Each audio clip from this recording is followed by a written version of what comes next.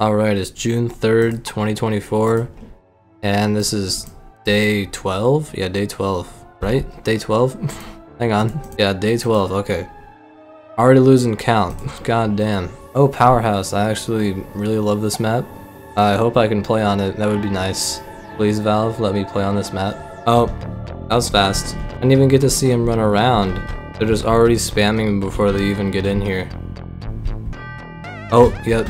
Apparently by Valve standards, that is acceptable in the year 2024 for a game. It's honestly just sad. It's like, how do you fuck it up that bad? Look at this. This is what Valve thinks should be in their games in the current year 2024. This is what they want.